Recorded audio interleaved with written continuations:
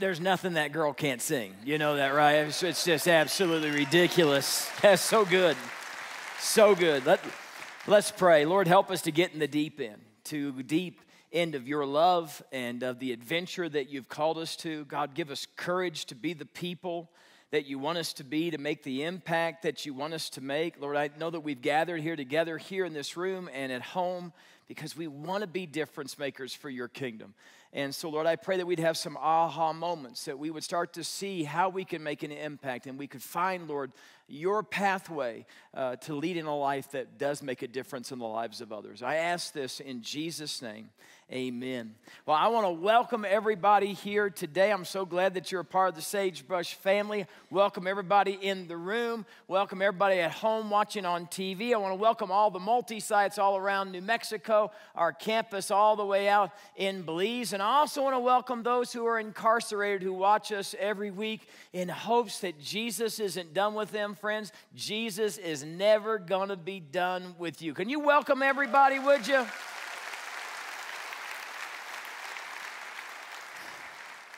It's hot in here, isn't it? Just feels a little bit warm.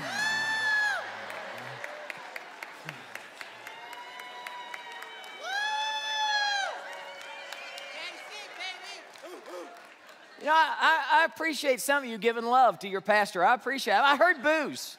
I heard boos as well. And again, I'm going to drop a scripture bomb at you, okay? Haters going to hate, Proverbs 9:8. Look it up. For some of you, that's your life verse, okay? Stop it. Bible says rejoice with those who rejoice.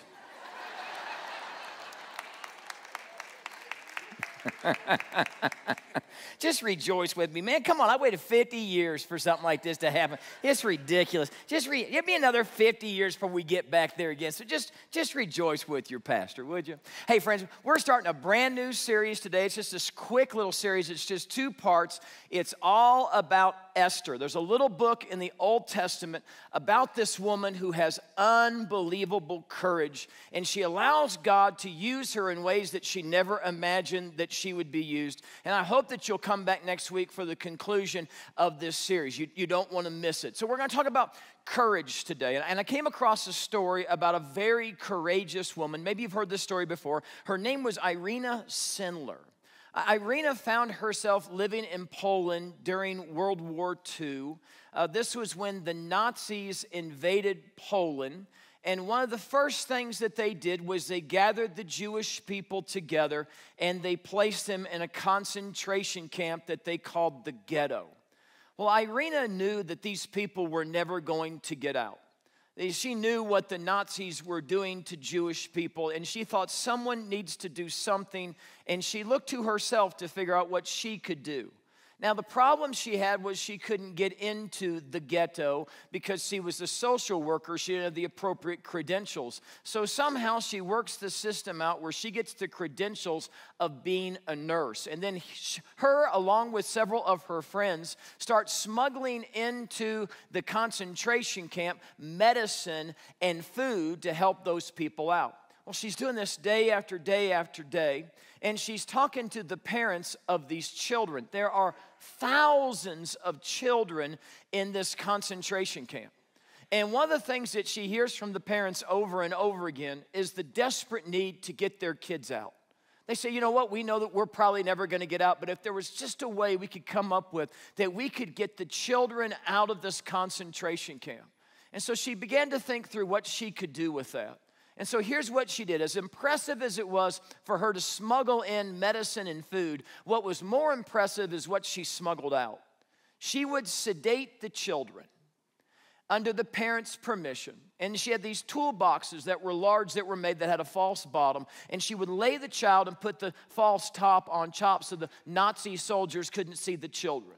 And then for other children, she would put them in burlap sacks and tie the burlap sacks. She would sedate them as well. And she would pile those children up in her truck. And then she would pray in hopes that the Nazi soldiers wouldn't, go through her truck and find the kids that she was smuggling out. Friends, she did this day after day, week after week. All told, she smuggled out over 2,500 children.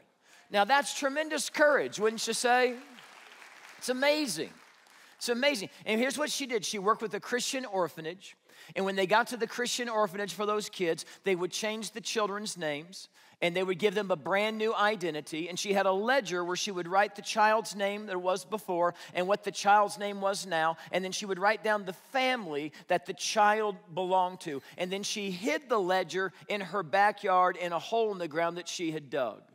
Well, she did this day after day, week after week, month after month. Eventually, she gets caught. She's captured, and they're not pleased at all with what she has done. And they beat her, they tortured her, they broke both of her legs. Eventually, the war was over. She was released. Do you know what this woman spent the rest of the days of her life doing? Reallocating, refinding those children and connecting them once again back to their families. That, my friend, is a life well lived.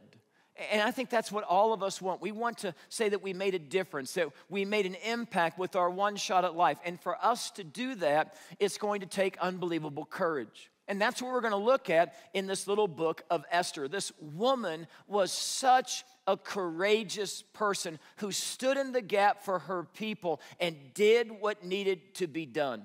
Now, for us to understand the book of Esther, we got to understand where it comes up in the timeline of Israel's history. So let me give you a quick little history lesson. Israel was made up of 12 tribes. They had a civil war. 10 of the 12 tribes went to the northern kingdom. They retained the name of Israel. 2 of the 12 tribes were the southern kingdom. They retained the name of Judah. Well, if you know anything about the Israelite history, you know that they did what was evil and wicked in the eyes of the Lord. And God allowed the Assyrians to come in against the 10 tribes of Israel, and they were obliterated from the face of the earth. If you've ever heard the phrase, the lost 10 tribes of Israel, that's where that phrase comes from. They were annihilated from the face of the earth. So there's just a remnant of the 2 tribes that's left. Well, guess what? Judah did what was evil in the eyes of the Lord as well. And God allowed a king by the name of King Nebuchadnezzar from Babylon to come in and invade them. Now, here's what King Nebuchadnezzar would do.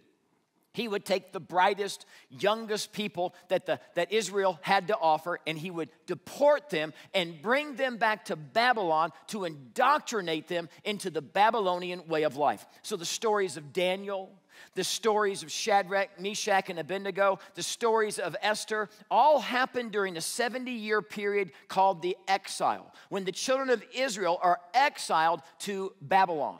Now, 47 years goes by. The Babylonians lose power to a Persian king. The new Persian king allows a remnant of the Israel people, the Jewish people, to go back to their country and restart their country again. And there were several people that went and did that, but they've lived there for 47 years.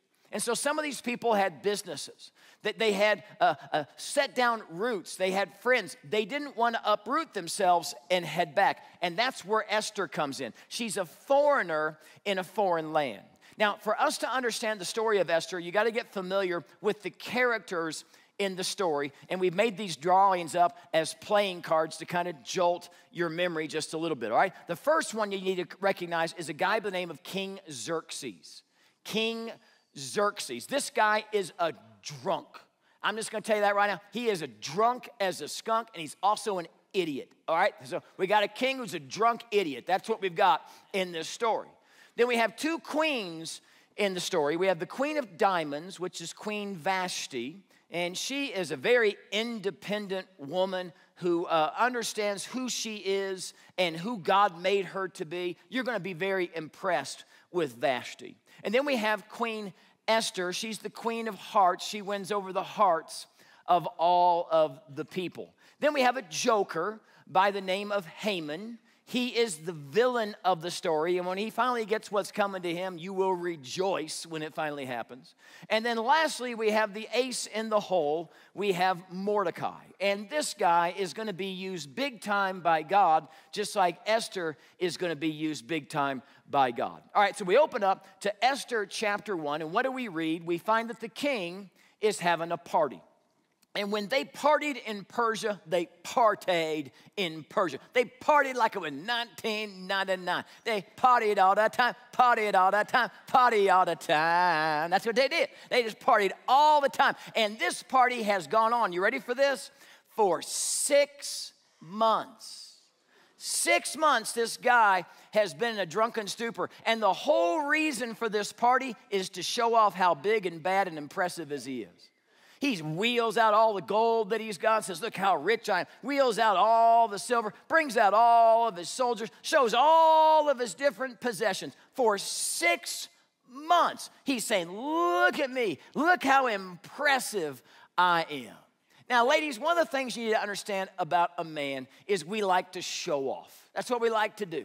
And we'll put ourselves in positions to show off to the ladies because we're in hopes that when the ladies see how amazing we are and what incredible athleticism we have, that they would immediately go, oh, and just fall in love with us immediately. So we'll put ourselves as guys in situations that we should never put ourselves in to impress the ladies. You don't believe me? Let me show you what I'm talking about. Take a look at this.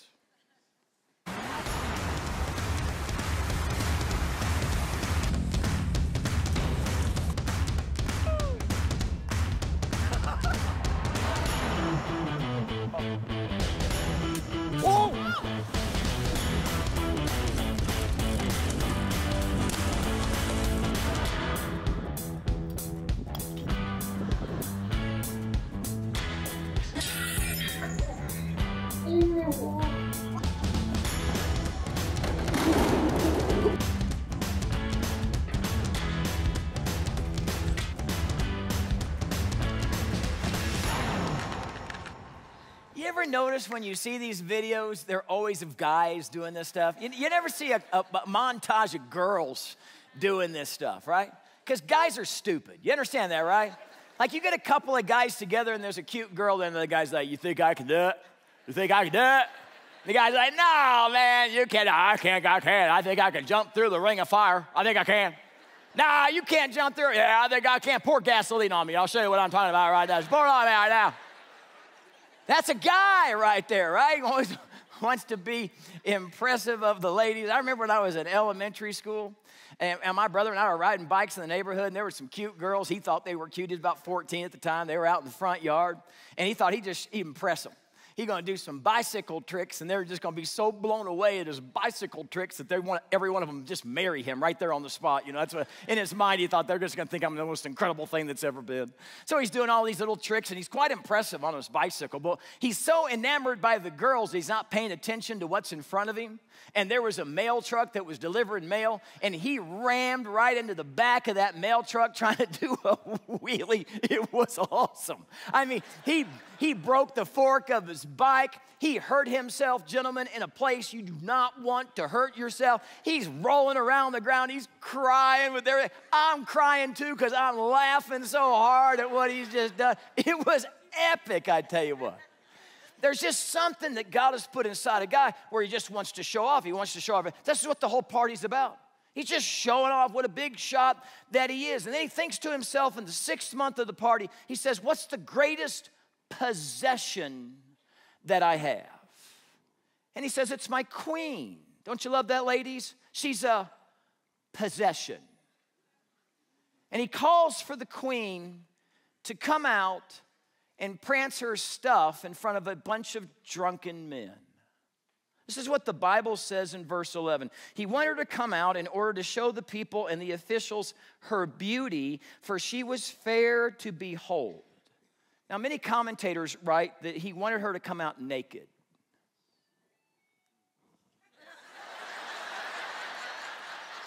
Boom, chicka, wow, wow. That couldn't have been better timing right there. Who has that ringtone? You know what I'm saying? Wow. I'm glad you're here in church. I'll tell you that right now.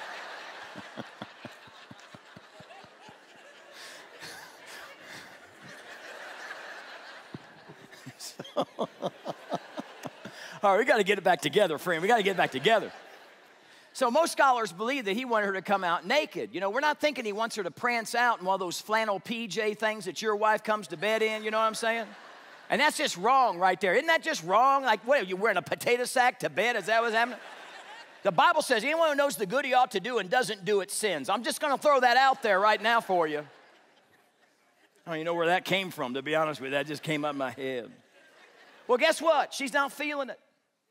She's not feeling it. She's like, I'm not coming down. I'll tell you what, right now, I'm not going to do it. That's right. Now, this might surprise you a little bit, but there was a time in history when a woman's value was based upon only her physical beauty. Can you imagine a culture like that?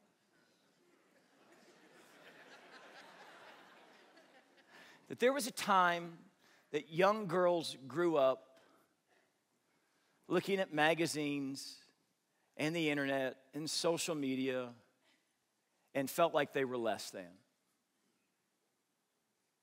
There was a time when girls would go on strict diets and rigorous physical exercise and strut their stuff all in hopes that a gentleman might pay attention to them. Can you imagine a culture like that?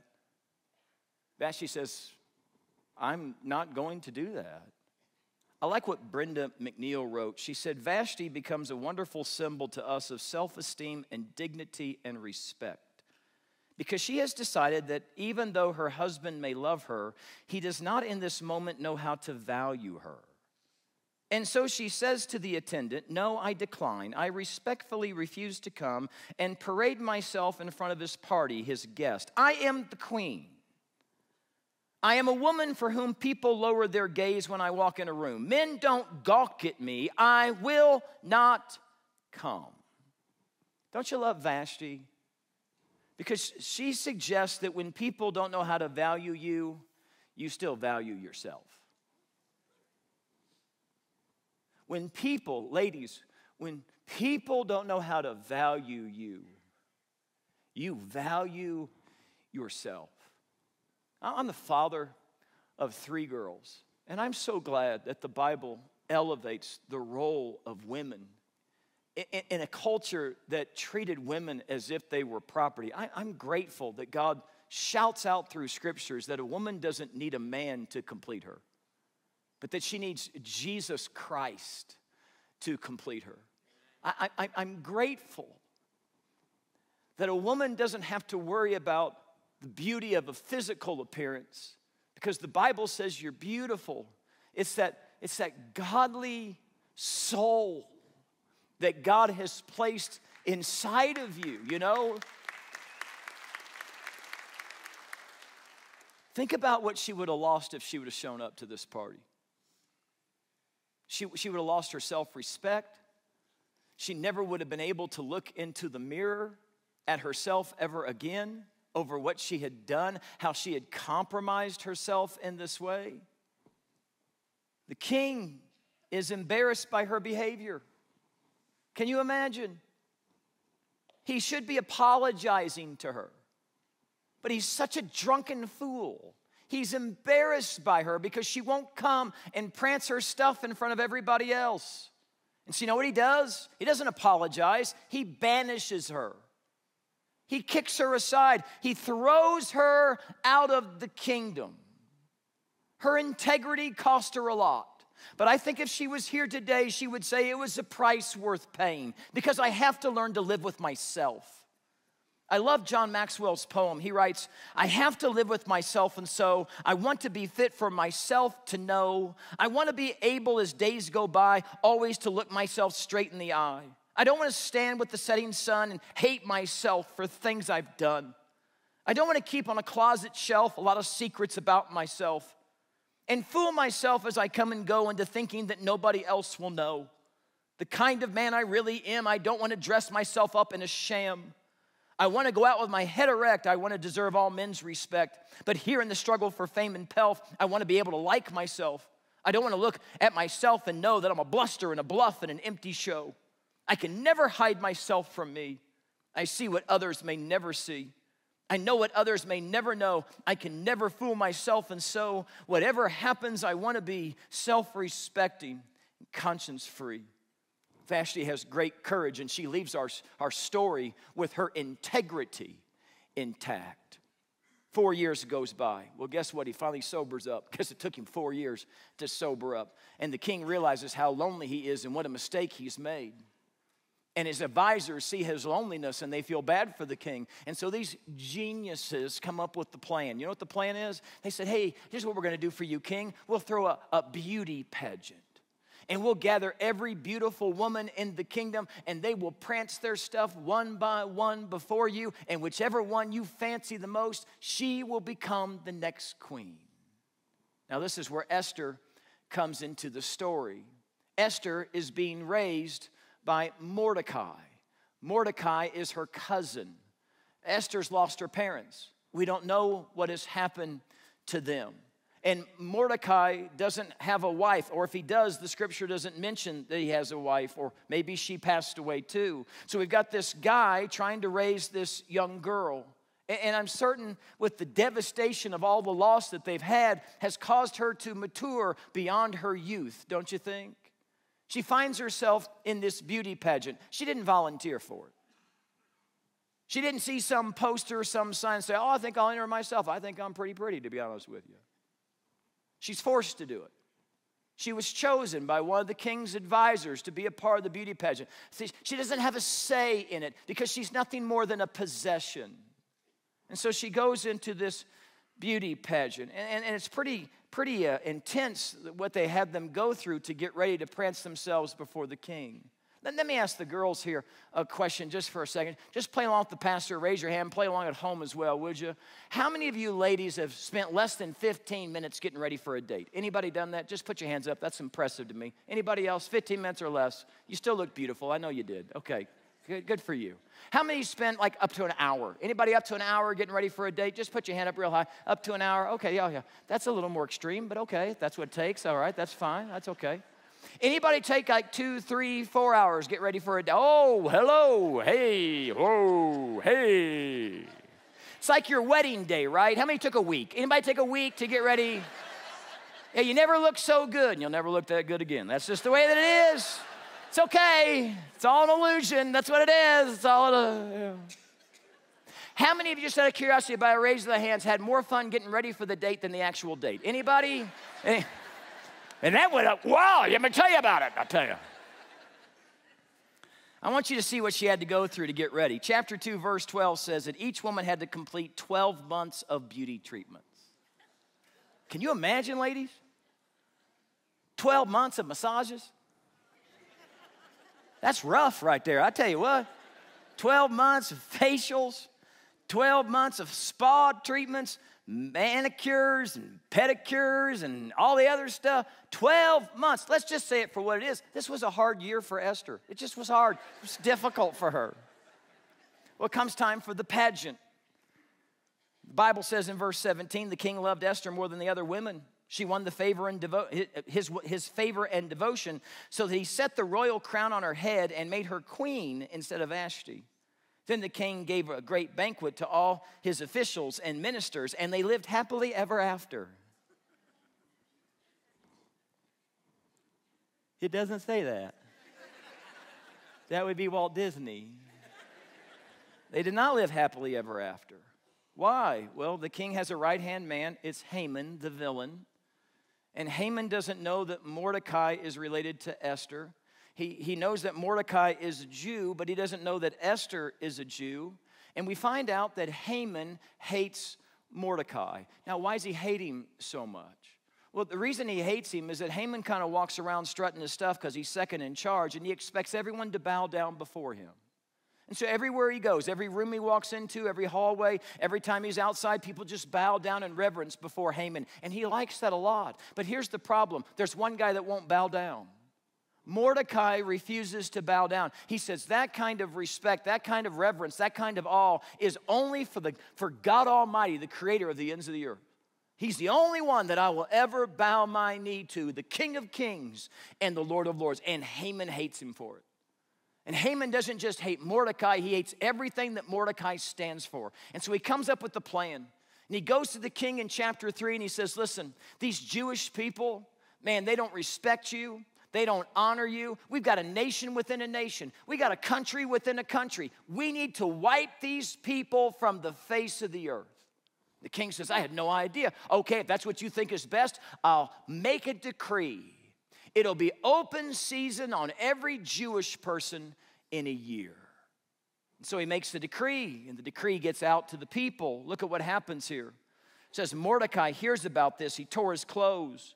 He put on sackcloth and ashes and went out in the city wailing loudly and bitterly. In every province to which the edict and order of the king came, there was great mourning among the Jews with fasting, weeping, and wailing. Many lay in sackcloth and ashes. People are protesting in the street. What would you do? The President of the United States signs into a decree that it's open season on Christians. What would you do? You would demonstrate, you would weep, you would wail, you would call out to God. That's what's happening in this situation. And Esther sees the commotion in the street, but she doesn't know what's it about. And so she sends a message to Mordecai, and Mordecai sends a message back. And he says, listen, it's open season on your people. Could it be that God has placed you in this royal position for such a time as this? Esther is living in a royal bubble. She's so busy getting manicures and pedicures and facials and whatever else girls do, all that kind of crazy. I don't know. I just know it's expensive. That's all I know. She doesn't even see the needs outside her door. And so we got to ask ourselves the question, do we have ourselves in a royal bubble? Most Christians, they hang around with other Christians. They go to the Christian church, their Christian small group. They have their Christian friends. They listen to their Christian music. They watch Christian TV and Christian movies, and they read Christian books. And they've insulated themselves. They've isolated themselves from the real world, and they don't see the needs around them anymore. Let me see if you're in a Christian bubble right now. When's the last time you told somebody about Jesus?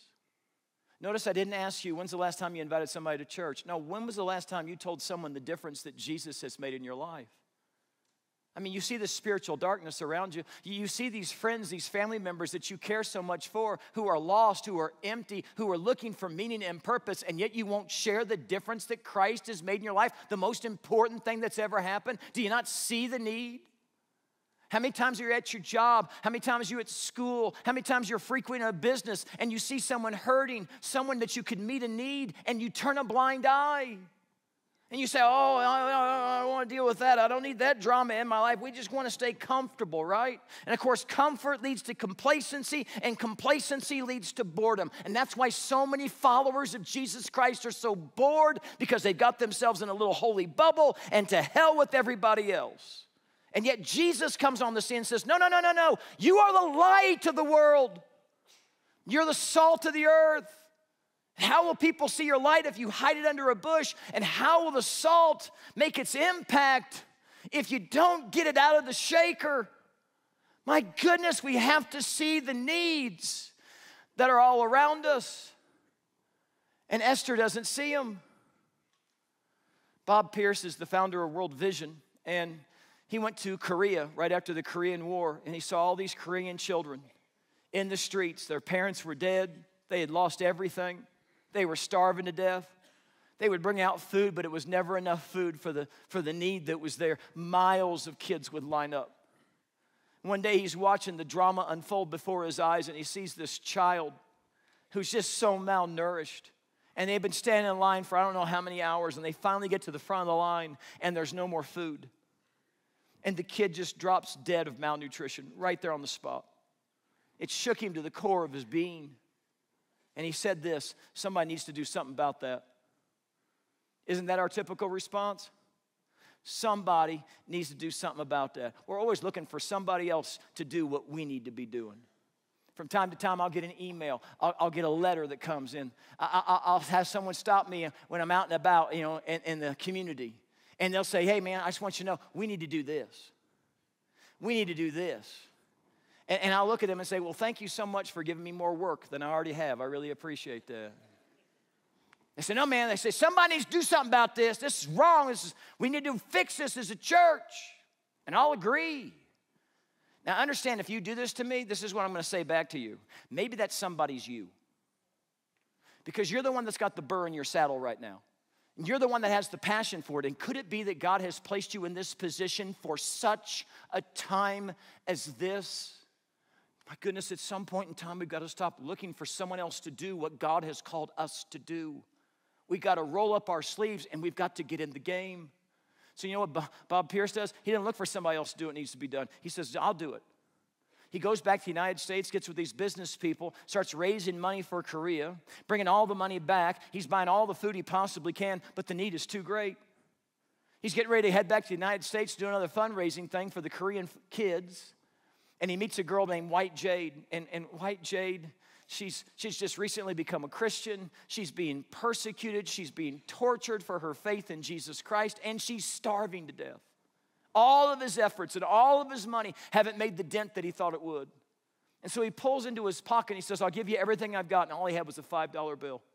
And he handed her the $5 and he said, I promise you this month I'll send you some more money. And that became World Vision's child sponsorship program that now helps millions of kids have food, have shelter, have an education, and they learn about the life-changing message of Jesus Christ. And it all started with one gift of $5, and it just ballooned into something absolutely amazing. So here's my question. What will kill you if you don't do it? What will kill you if you don't do it? And too many of us don't have anything. What excites you? What saddens you? What makes you pound your fist in anger, saying someone needs to do something about this, and I believe God has called me to do it. Take that joy, take that sadness, take that anger. Let it be your holy discontent to move you into action, to be the hands and feet of Jesus. For Bob Pierce, it was getting food at the front of the line. For me, it was starting this church. I grew up in church. I hated church. My parents drugged me to church week after week. I had a drug problem when I was a kid. They just kept drugging me to church over and over and over and over and over. I hated it. Oh, it was so boring. And it was just a Christian country club. That's all it was. They didn't care about the community. They didn't start churches. They didn't start campuses. They didn't baptize anybody for 4 years. Listen, if you're not baptizing somebody in your church, you're no longer a church, you're a country club. When there's dust in the baptistry, you have ceased to exist for the mission of knowing Christ and making Christ known. I saw these churches that were dead and lifeless, and I thought, I don't want to be a part of that. And I think the church has the greatest message, that God is for us and not against us, that he sent his son to die for us, taking the payment for our sin and paying that sin debt and rising again from the dead. The church should be a place where there's joy.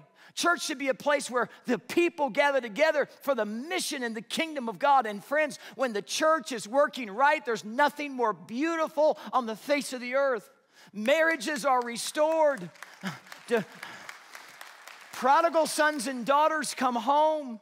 The lost are found. Churches are started. Campuses are planted. And God gets all the credit for it. What is in you that will kill you if you don't do it? Well, Esther has a choice. Get out of her royal bubble and do something, or stay in a royal bubble. So what does she do? We'll find out next week.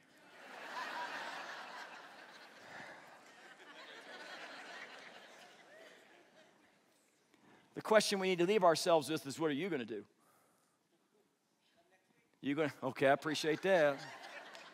Stay in your royal bubble?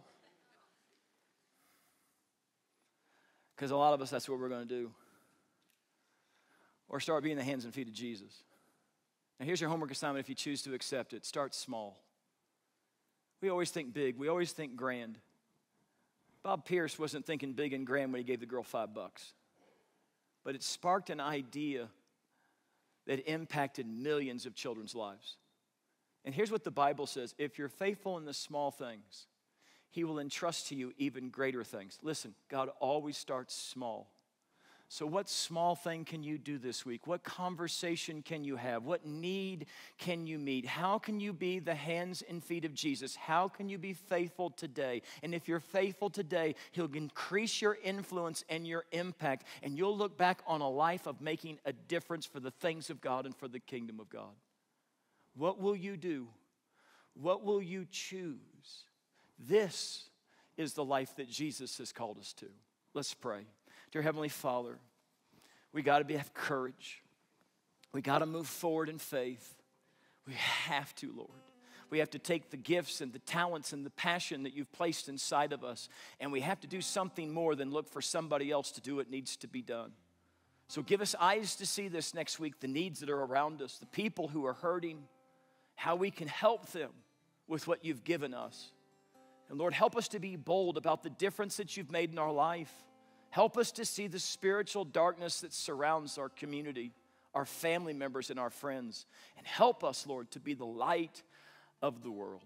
I ask this in Jesus' name. Amen.